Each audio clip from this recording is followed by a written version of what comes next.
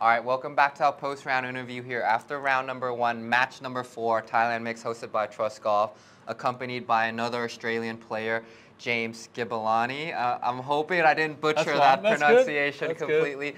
Obviously made the cut last week, great performance, 9 points so far today. Talk to us, what was good, what was bad, what do you want to see improve going into the final days here? Yeah, that was a pretty solid start. I was happy with that. We were lucky today. We got to play with Ted, the champ from last week. So he showed us how it's done around here. I was wondering, how'd those guys shoot those scores last week? Now I know. Now you know, exactly. He's hitting driver, not even driver, like 3-wood every on these par 4s, hitting greens. It was impressive. Yeah. It kind of made me be a bit more aggressive today as well. That's neat. That's neat. He certainly is a long bomber. Congratulations to him on being a champion. Yeah. But back to you, James. What do you think will help you, or what do you think will be some of the main keys that will allow you to shoot some of those low scores here on this golf course here at Gassan, Khuntan? Yeah, I think you just really got to be confident in your long game. So if you're going for those par 4s, you got to try and hit it close to the flags, try and get those 5-pointers.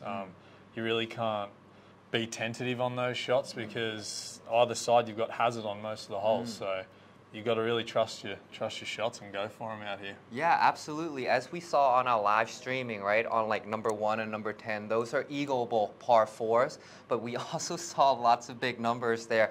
And the key moment that you said there was when you go for it, you got to try to actually hit it tight, not just around the greens, because they're still become very hard up and downs from those positions. James, obviously, first time here with us at Trust Golf Tour, made the cut last week. 9 points so far today. Let the viewers at home in Australia know a little bit. What has been the biggest difference playing in back at home for you and here at Gassan, Khuntan? Okay, I guess I'm living in Melbourne at the moment, so the heat, that's getting to me. It's like 30, 35 degrees here every day. It's a battle. I feel like I'm just battling against the heat instead of the golf course. But the course here is very similar to where I'm from in Queensland. The grasses are similar, so that's nice. Like putting on these greens isn't too different to back home. So I'm enjoying myself here. Fantastic. All right, well, one last little question.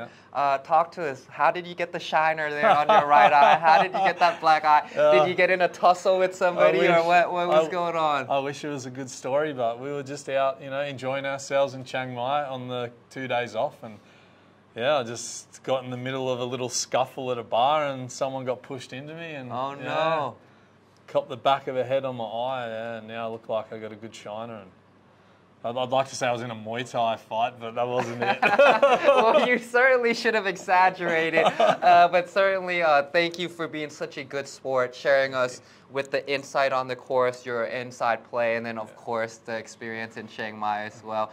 Hopefully, when you go home, you'll tell all your friends about the whole experience there. Yeah, it's been great. Yeah, I appreciate your time, and good luck tomorrow as well. Yeah, thank you. Appreciate it.